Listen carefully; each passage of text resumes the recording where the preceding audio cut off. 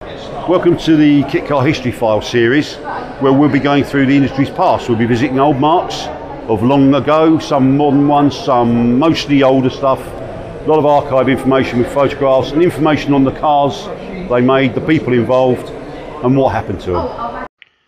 Hi, welcome to another episode of the Total Kitcar History File series. My name's Steve Holt, editor of TKC Mag and TotalKitcar.com, and this time we've got an industry heavy hitter for you. One Tim Dutton and the story of Dutton cars. A potted story, because otherwise we'll be here about 3 hours, and I'm hoping you enjoy these videos, but I'm not sure we need a 3-hour video or audio file. Firstly, welcome. If you're a regular around here, welcome back. If you're not and you've just discovered us by accident, or the fact that this video appeared in your feed on YouTube, yeah, brilliant, no problem. Welcome. In case you don't know, we cover the very best of 75 years of the UK's kit car industry. We've got a massive target to aim at, lots of material, some great marks, some great cars and some real characters and designers. One of the characters and one of the biggest marks was Tim Dutton company based down in West Sussex. So let's get straight into it. Let's just wind it all the way back. So young Tim was he's a toolmaker by trade, and he's always said to me that one of the things he always regarded as being in his favour and giving him or putting him a step ahead of some of his competitors of the day was that he's a qualified toolmaker. And he always rated that as being very, very important to him. Not only did he know what he wanted to do, he could make it as well, which was a big thing there, really. He's car building expert. So let's start back again. His official surname is Dutton Woolley. But he dropped the Woolley part, as he told me. He didn't rate the chances of a company called Woolly Cars, which I could probably see the logic of there, really. His car building expert started in the late 60s when he built a special called the Mantis in a shed to the rear of the Buckingham Arms pub in Shoreham-on-Sea. Public houses really played quite a big part of Tim's youth. His mum was a relief manager for brewing giant Bash Charrington.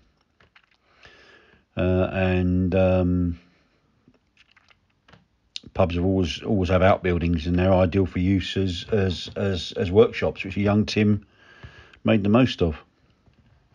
He built the Mantis for a cousin, a guy called Tony Addison, on the Lotus 6 chassis, and panels hand beaten from aluminium sheet. The result was a little bit TVR-ish, I suppose, if he squinted. Coventry Climax engine, although it later changed to Sunbeam Alpine, and Addison used the car for a couple of years, and Tim reckons he learned a lot about car building doing that, especially welding. Although, as he said, no one asked for another one, which is quite funny. He reckons the car still exists, although it's been converted back to Lotus 6 spec, which again is quite funny. He did enter that car into the Daily Telegraph, build a car competition in 1969, I think. And then he agreed as a result of that. No one really asked for another Mantis. But what did happen was that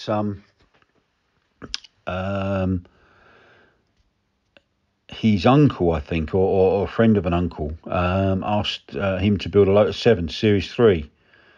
And he agreed to do that, went off to the factory in Norfolk, and he wasn't that impressed. And was actually quite scathing about what he saw and what the chap received by way of his kit.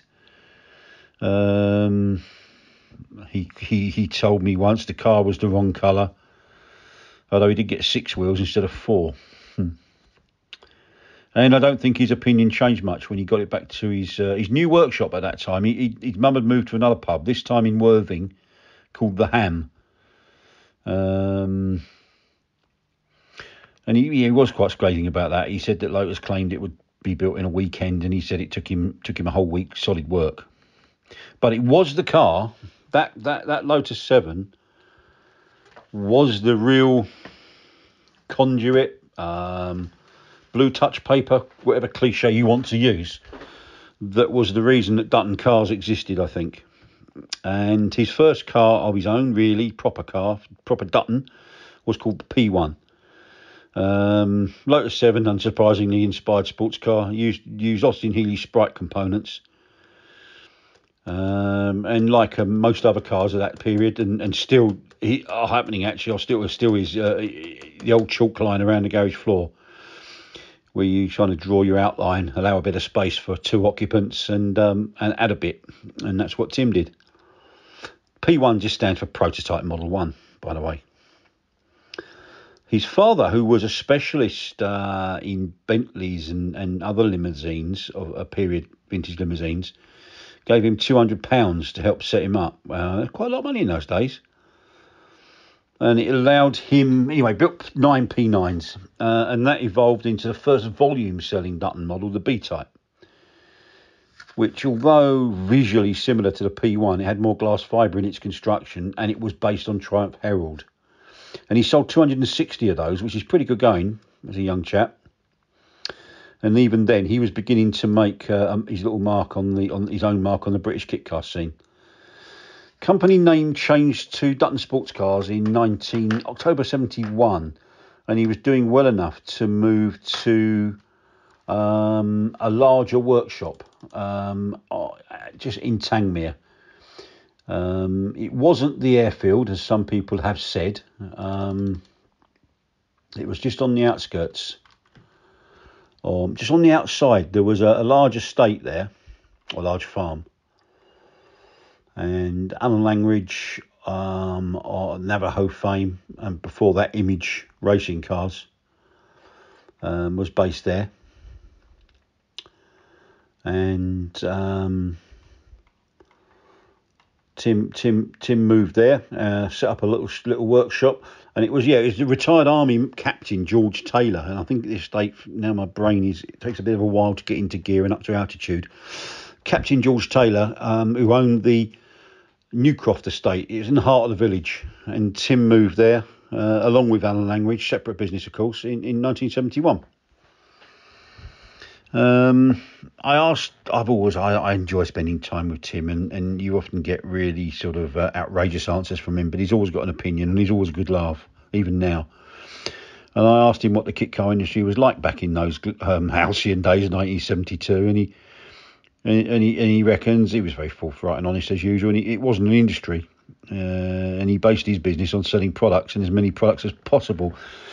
And I think he's always felt that people design a car for themselves and try to sell copies of that, which his view was they should sell a car for the masses and try and sell copies of that. And it certainly worked for him, I think, over the years. He's proven that.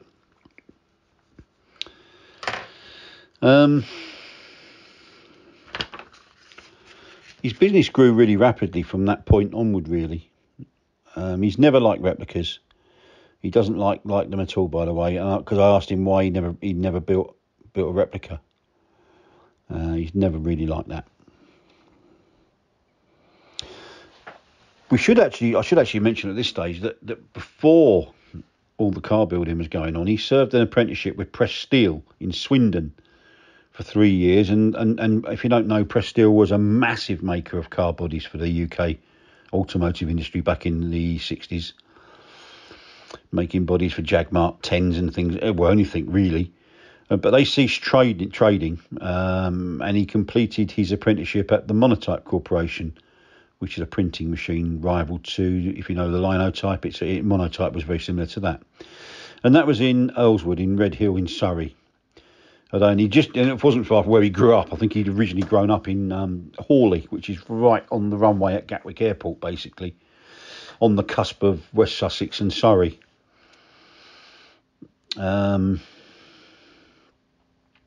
Said that even though his father gave him a £200 sort of helping gift, a start-up gift, he's pretty candid about the fact him and his dad didn't really get on.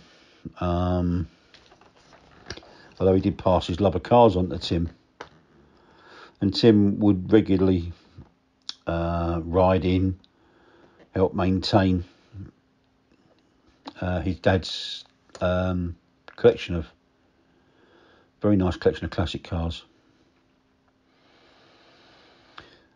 An avid advertiser, or a prolific advertiser in early days. He was always getting coverage in hot car and car mechanics, and so it was that helped him.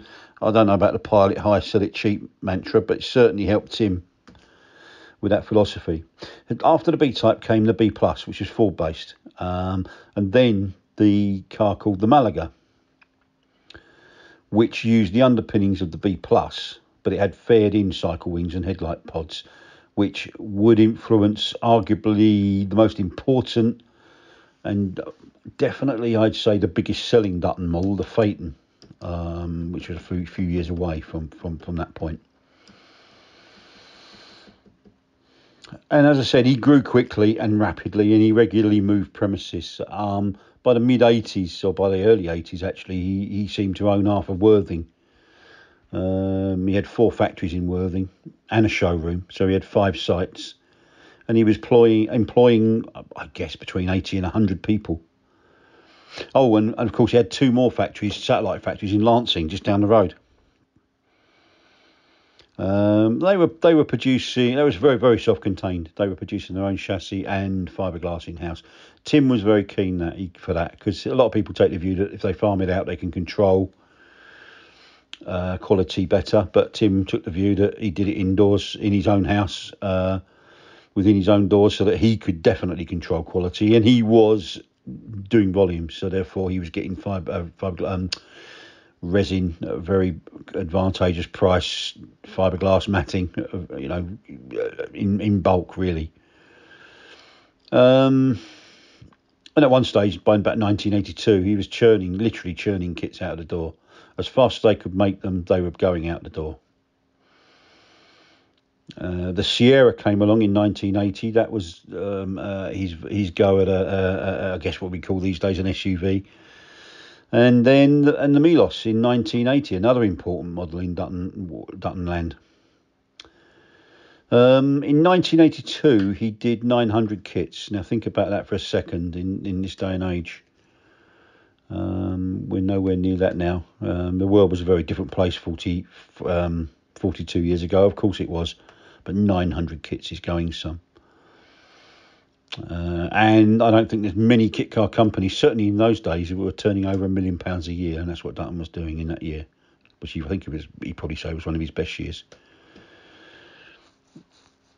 Between 1981 and 1986, he was doing 100 kits a month, I think, regularly, or something along that line. So for a 5-year period, he was really hammering the sales.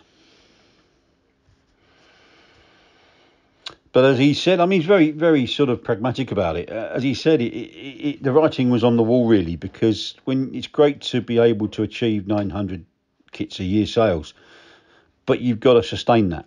And as he says, he found it almost impossible to do. He didn't like the red tape. He didn't like particularly the red tape involved in employing people, PAYE and such like, and he had to, as I don't think he's a control, he might be a control freak, he possibly is, but he didn't like the idea that he was always having to keep he had to watch the chassis shop, the GRP shop, the showroom, do the admin. He was having to be all things to all people in all parts of the business, really. And I think he found that very tiresome. But much like Lotus in Norfolk, kind of indirectly founded a lot of little engineering companies and shops.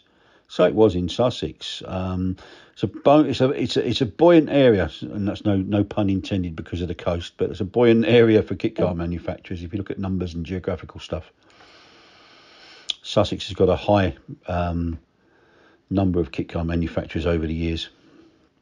A lot of those would have been founded by ex-Dutton workers. And even though he makes out he's not, I'm sure, I think Tim is particularly proud of that, really.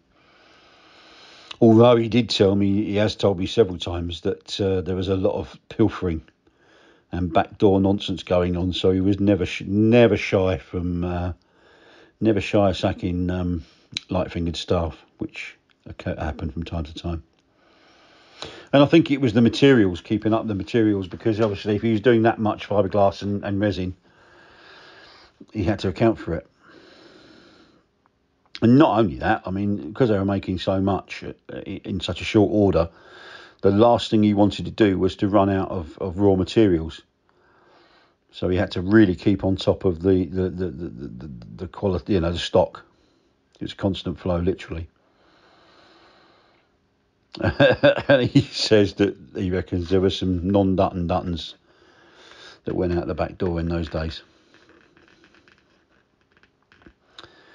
But a lot of people criticise Tim, but I've got a lot of time for him. Anyone that can sell sort of upwards of 10,000 kits will kind of have really earned their respect.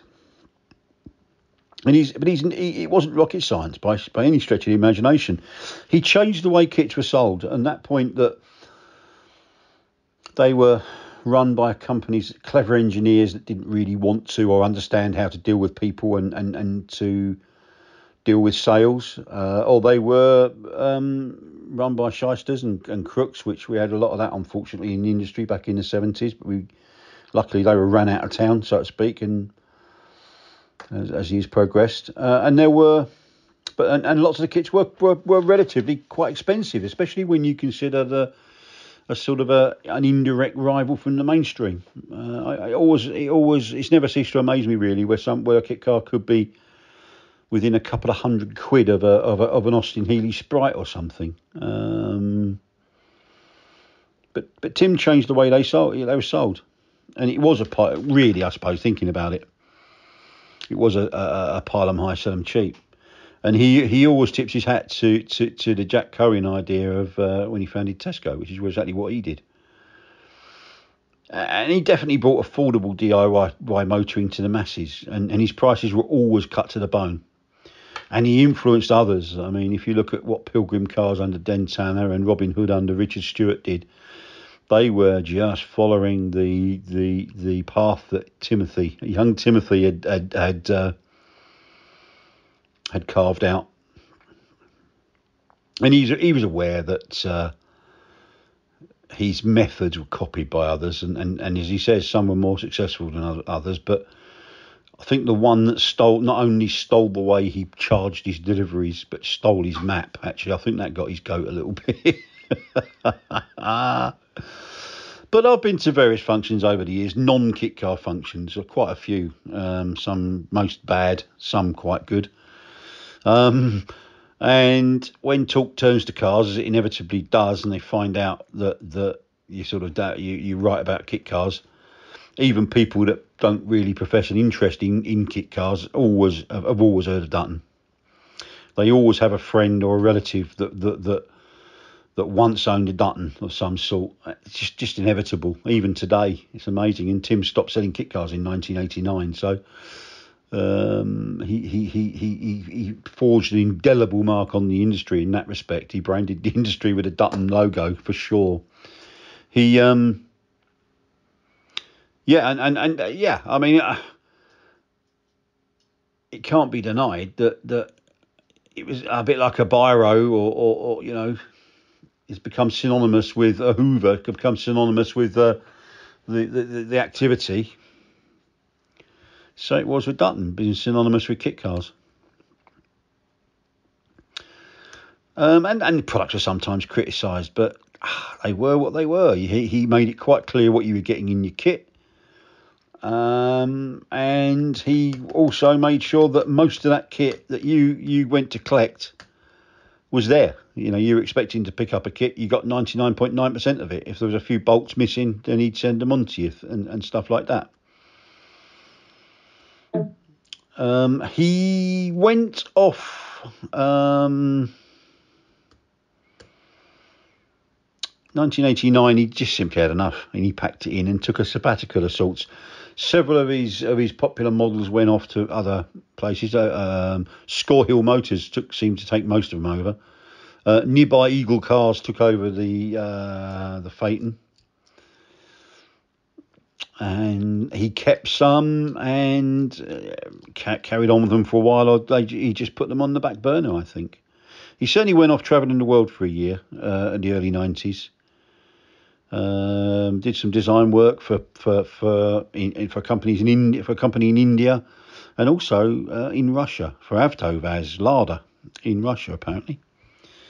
Once he'd returned to the UK, he set about getting back into business with several ventures. There's probably more than I can remember, actually, but he certainly was importing, or set up a company called Carmona Wheels, which imported R&G brand alloys from Italy.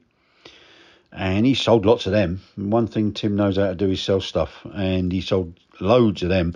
I think he sold 10,000 alone to Skoda UK. Then there was a company called Goodwood Repair Panels, which was based at the Super Shell building.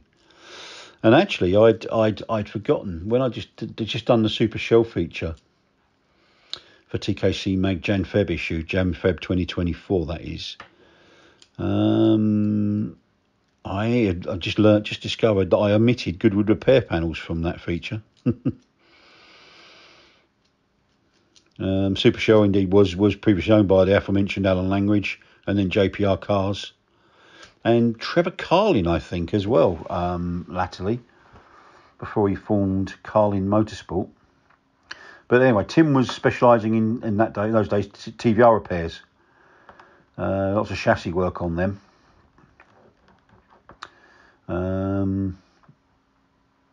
He also found time to come up with another little company called Hacker Cars, which was a Ford Fiesta-based body conversion called the Maroc, designed by one Simon Saunders, incidentally, of aerial fame. He sold a few of them. He also imported some of I think the Mini Moke was owned by a Portuguese company at that time, and he was importing some of those to the UK. There's some good photos of him at shows with them. He also imported the Dutch Van Clee, I think to pronounce it, a little utility called the Mungo, which I think was Citroen 2CV based.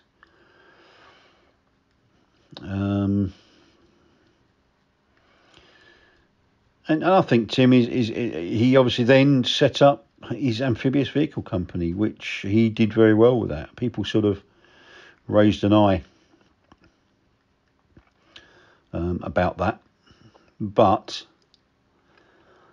he'd only just recently sold that business to his erstwhile agent in Poland, and I think he produced something like 260 amphibious cars, which in its own way is as notable as selling 10,000 Kitcars, I think. And he's still in the same little Hampton marina. He now spends most of his time restoring and repairing reefs, surfs, whatever amphibious other vehicles that he made, Commanders, Mariners, restoring and repairing and selling them second hand. Let's quickly go through the model range. So we start with P1.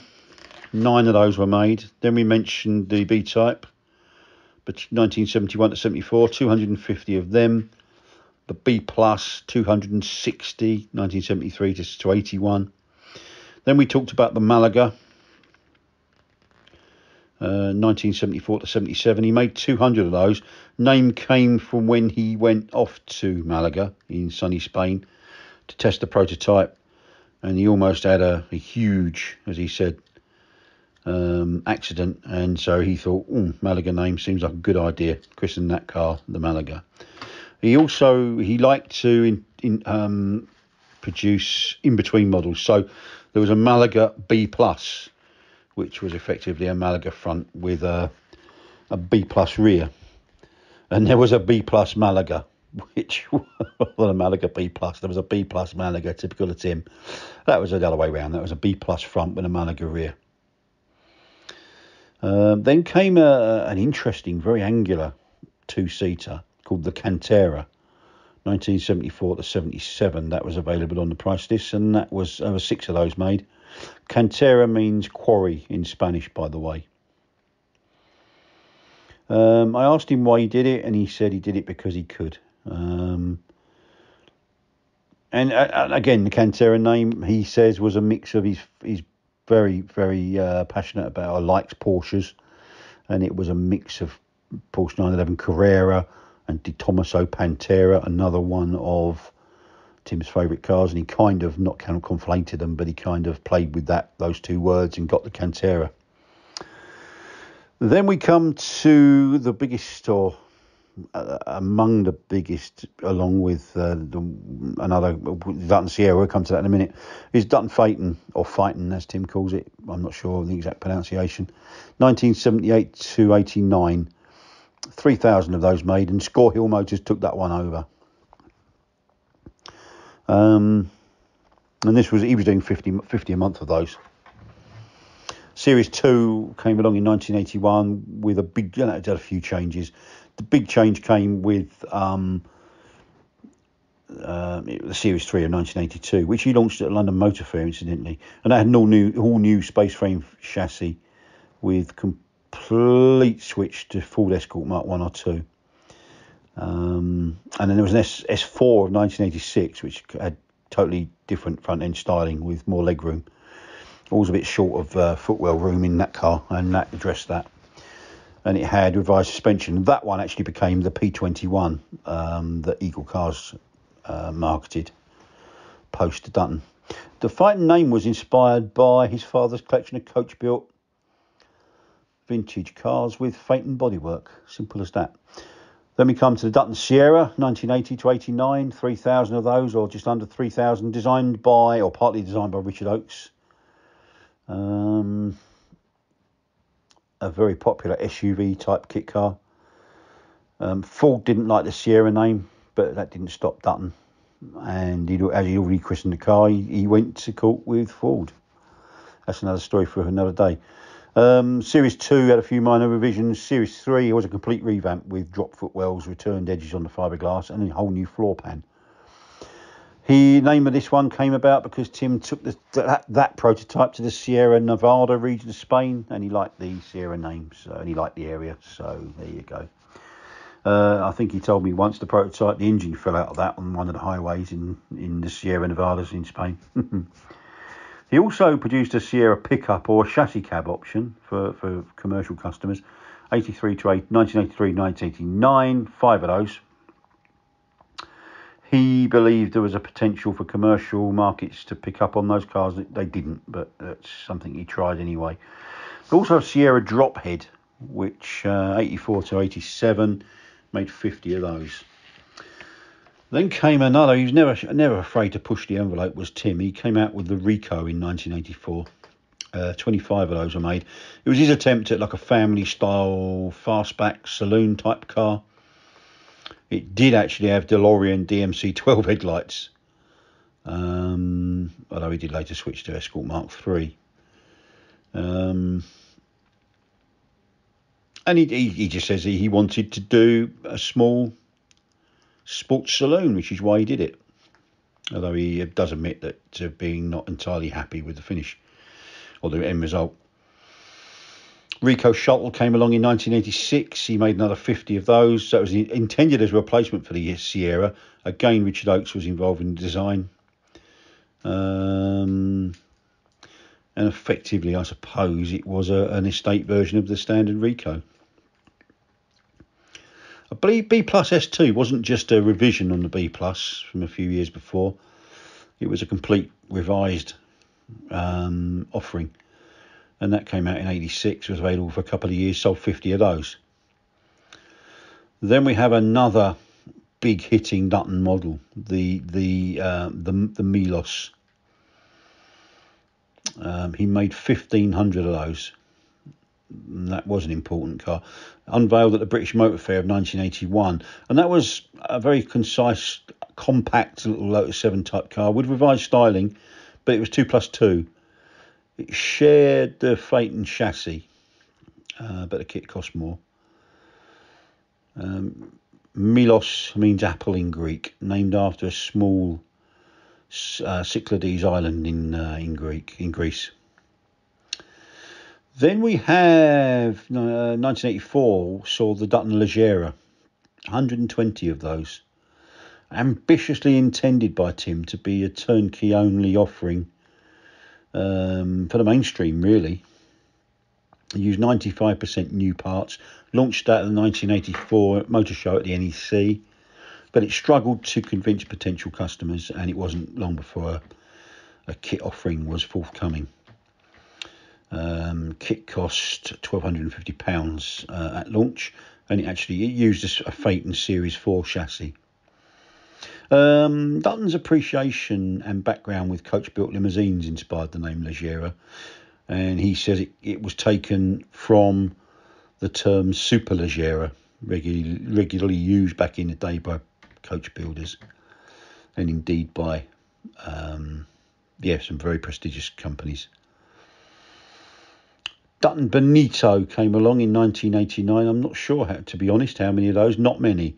That was development again on the Sierra, and that one really was aimed at tackling the at that time rampant Rickman Ranger head on.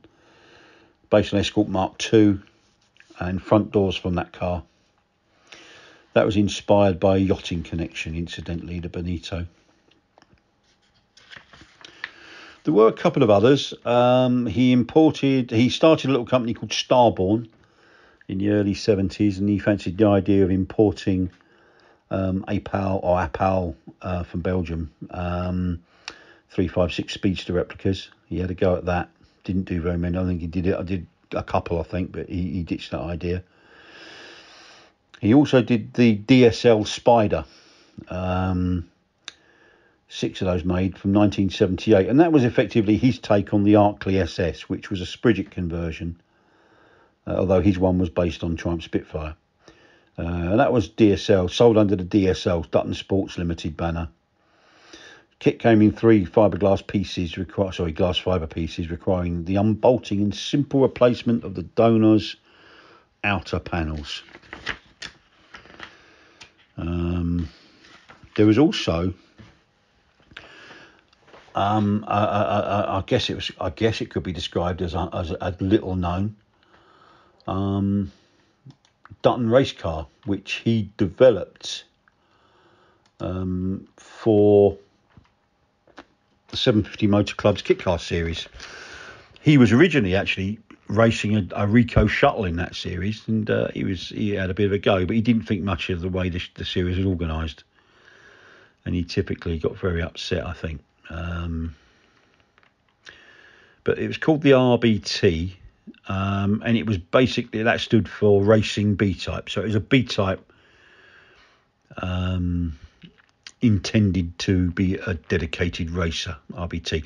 I don't think it ever left the factory. I have got a photograph of it somewhere, but such was Tim's annoyance with the 750 Motor Club and fellow competitors for that matter. But there we go. And as I said, rounding it off, we have to come to 25 years, I think, of making amphibious cars, which is really good. And there's nothing quite like, I bobbed along the River Arun, which is basically Tim's back garden at the boatyard in Littlehampton. And I've bobbed along his back garden many times over the years. There's nothing quite like floating down the river in a Dutton amphib. Very, very passionate about them, he was.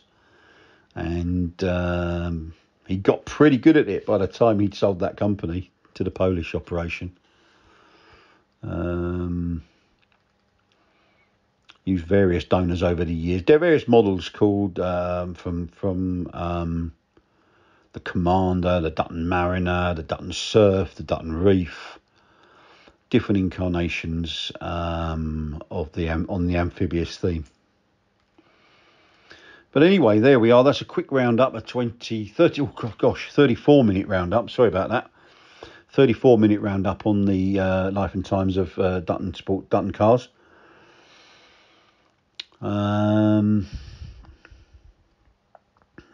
if you've enjoyed the video, you got this far, please think about subscribing. It doesn't cost you a penny. If you hit the all button as well, that means you'll be notified every time a video, here you get me, drops. And if you could also go over to our colleague Neil Winnington of Enwin Motors channel. Neil is a bit of a guru when it comes to producing videos. He used to do the stuff, if you can remember, way back to, although he tells me he's not that old, Men and Motors channel, which did some good Kitcar programs back in the day. Neil was very heavily involved in that, on camera work and a bit of production, I think, as well. And he's our video editor for Total Kitcar, does some feature for TKC Mag, and we do these videos in collaboration on the History File series.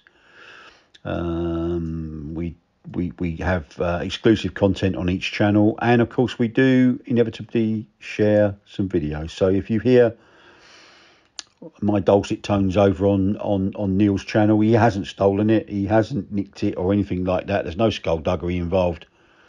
It's totally above board, and we do it in collaboration. But if you could also, if I turn the lights out, if you could hit the like button just before you leave, I'll do the rest and I'll lock the doors. Thanks for giving up part of your day today to come and listen to my dulcet tones, as I said. I hope we've entertained you a little bit, and you found it a little bit informative. And I look forward to welcoming you again here next time, wherever you are in the world, whatever time of day it is. Have a great one, and thank you once again. Cheers.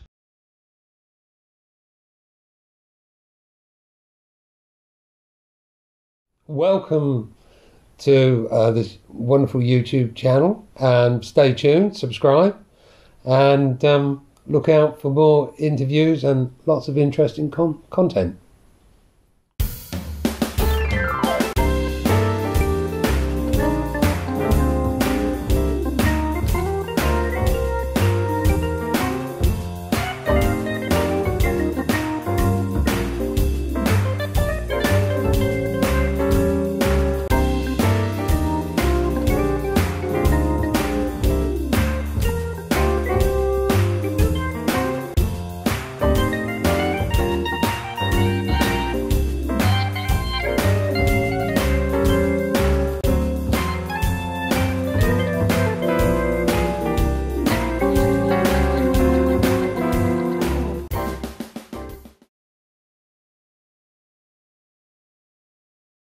Subscribe to the Lifestyle Unleashed YouTube channel and don't miss out on the exclusive interviews with Simon Kohler.